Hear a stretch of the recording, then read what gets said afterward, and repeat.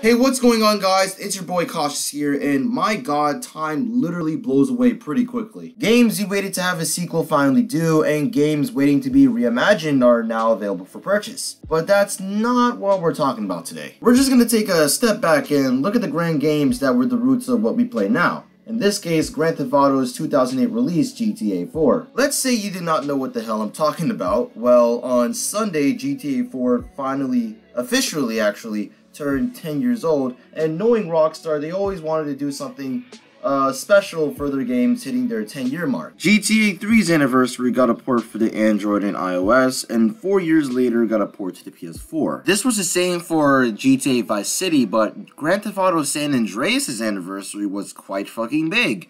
There were GTA 5 online events, there were collectibles that were limited edition and you had to buy them right away.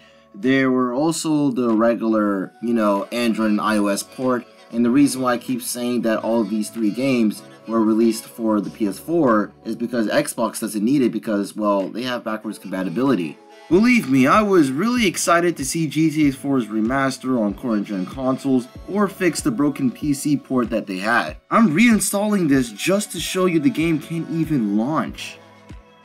And I'm telling you, I tried to fix this problem and nothing is working. If you know how to fix this, please let me know in the comments below. But damn, if only someone actually fucking fixed this shit besides giving us a shit 2017 update. If anything didn't happen, we were just going to lose some songs removed because of expired licenses, so yeah, that's unfortunately what we got. I wouldn't be surprised if Rockstar Games or any Rockstar parent company in general were just working on GTA or any other project like Red Dead Redemption and just didn't care. To prove that, not a single tweet about GTA 4 from any of these companies was even present. But hey, at least the multiplayer for GTA 4 is going pretty strong after 10 whole years. Alright guys, that's about it for today's video. If you enjoyed, make sure to leave a like, subscribe with notifications, and I'm out.